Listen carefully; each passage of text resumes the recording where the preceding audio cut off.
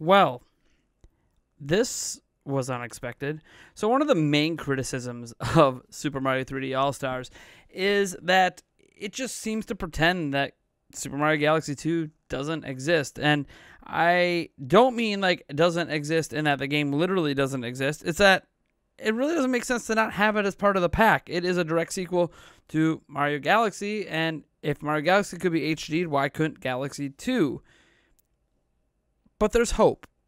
There is hope that Super Mario Galaxy 2 is actually included in Super Mario 3D All-Stars. Before we get into that, I got to remind you, we do have a giveaway going on right now. I'm giving away 3 copies of Super Mario 3D All-Stars. If you would like your chance to win that, go to the gleam.io link down in the description. You can also join our Patreon at patreon.com/Nintendo Prime for as little as $1 a month. You get 15 entries into this giveaway. I'm going to be updating the Patreon tiers and the member tiers on YouTube as well for next month to include different levels of automatic entries, plus exclusive giveaways just for our patrons and YouTube members. Now, we have a second giveaway for a Switch Lite. That's right, we're giving away a console. To enter that giveaway, you just do the laundry list of items that are down in the description, which includes subscribing to the channel, hitting the like button on this video, commenting on the video, hitting the bell icon, a bunch of stuff. You'll see it down in the description, a huge list of things to enter for that. There are 2 separate giveaways, 6 total winners announced on October 1st. All right. So Nintendo Minute had a chance to play Super Mario 3D All-Stars. Now, Nintendo Minute officially worked for Nintendo. It's on the Nintendo YouTube channel. And they included a clip in their video showing the intro to to Super Mario 3D All-Stars. The little 5-second ditty it does to introduce the game. Well, take a listen. Does that music sound familiar? Seriously, does that music sound familiar? Well, it should, because it is from Super Mario Galaxy 2. Why would they have Super Mario Galaxy 2 music kicking off the intro to Super Mario 3D All-Stars? After all, the game's not included in it, right? Or is it? Nintendo has done some weird things in the past. Hidden levels, hidden extras that they don't even advertise. What if, when you beat Super Mario Galaxy, or heck, what if when you get to the end of Super Mario 64 and you beat that, you get to the end of Sunshine, you beat that, and you get to the end of Super Mario Galaxy and you beat that, a secret unlock happens, and you get to play Super Mario Galaxy 2. What if Super Mario Galaxy 2 was included the entire time?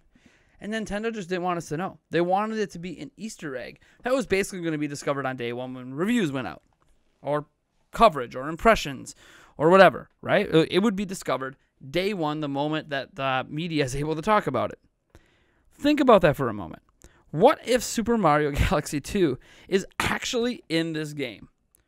Or, if it's not in this game, what if it is being teased because they plan to release it later as an add-on DLC pack? Or what if they just plan to offer it as free DLC? Why the hell is Nintendo teasing Super Mario Galaxy 2 music? After all, there's not supposed to be Galaxy 2 music in the game. It wouldn't make any sense to have Galaxy 2 exclusive music in the game. Galaxy 2 is not in the game. So yes, you can play music from all the games, of course, and maybe the simple explanation is they just included Mario Galaxy 2 music in the game along with Mario Galaxy. But that would only make things more frustrating that we don't have Galaxy 2. Why would we be able to play Galaxy 2 music but not play Galaxy 2 the game when we have music that's only available for the other games? This is why there are many, many theories going on, much speculation out there, that we are going to get Super Mario Galaxy 2 in this game at some point. Whether it's already in the game as an Easter egg that you discover later, or you have to unlock, or, as its own little ditty. It's just a little ditty. It's just a little edit. It's just a little edit that Nintendo Minute did. Nintendo did. Let's not even say Nintendo Minute. That Nintendo did. That Nintendo would intentionally inject Super Mario Galaxy 2 into this video, but it's not actually the music to the intro. Do you think Nintendo is that stupid? Is so stupid to throw, in their official Nintendo Minute video, to throw in Mario Galaxy 2 music and not realize it's Mario Galaxy 2 music? Do you think Nintendo themselves is that dumb? Chances are And I've had independent confirmation that this is the intro music to the game. What does that mean? I'd love to tell you. I'd love to say I'm talking to people that are playing the game right now, and I can confirm to you or deny to you that Super Mario Galaxy 2 is in it. Reality is, the only person I know with the game won't tell me. You would figure it's a simple question. Like, if it's not in the game, it hasn't been teased by Nintendo, you can just tell me it's not in the game. But the NDA on this game is super, super tight. Why is that? Why would the NDA on this game be super, super tight? These are games that already exist. We can go play them right now on virtual consoles.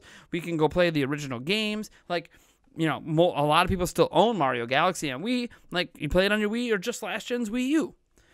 Why, then, would there be such a tight lip in the NDA on, like, you know, you figure they should just allow media members to have free reign with this game. They should be able to talk about and show as much of these games as possible, drop their reviews whenever, because, hello, these are games that already exist. Why be so tight-lipped? Could it be because Nintendo's really trying to hide this surprise? To get a double whammy of press on launch day, to kind of be like, oh, you thought it was just a 3, by the way, we have a Galaxy 2 as well. Now, yes, we see the menu of the game, and the menu does not have Galaxy 2 in it. But again, Nintendo wouldn't show that if they don't want it yet. It could be unlocked later. It could be a game and a soundtrack you don't get until after you beat all 3 games. Just throwing that out there. Nintendo has done some crazy things. They've done some crazy things. I mean, there was an entire level in a Zelda game once that was dedicated to a fan. There have been a lot of strange things. Strange things. I mean, heck, the only way to play the one Star Fox game, at the time anyways, was to buy a SNES Classic, right? You know, you wanted to play that one Star Fox game that never released back in the day, buy a SNES Classic. We knew about that. Of course, Nintendo advertised that it was a selling point for the system, but you get my point. We don't know what Nintendo's doing. Why is the NDA so tight-lipped? Why is Super Mario Galaxy 2 music just slipped into the menu? Or just slipped into the intro, I should say. I don't know. I wish I had the answers. But I don't. And nobody really does. All I know is I'm ready for this game to be here, man. This Friday. The official release date. Get those preloads ready. Get those pre-orders in. If you can't do the pre-orders, show up at the shops, right at opening. Try to get a physical copy if you need it. This is kind of weird, but I'm super stoked. We are in the midst of the release or re-release of 3 of the best platforming games of all time. In kind of sort of HD. Sort of. Because 64 is in widescreen, but still HD. It's weird. And it's in like the lowest HD, 720. I don't understand that. But you know what? That's a criticism. We're going to keep it positive here. What do you think? Do you think Nintendo's slipping Super Mario Galaxy 2 into this game? Let me know down in the comments below. All right. I'll catch you guys in the next video.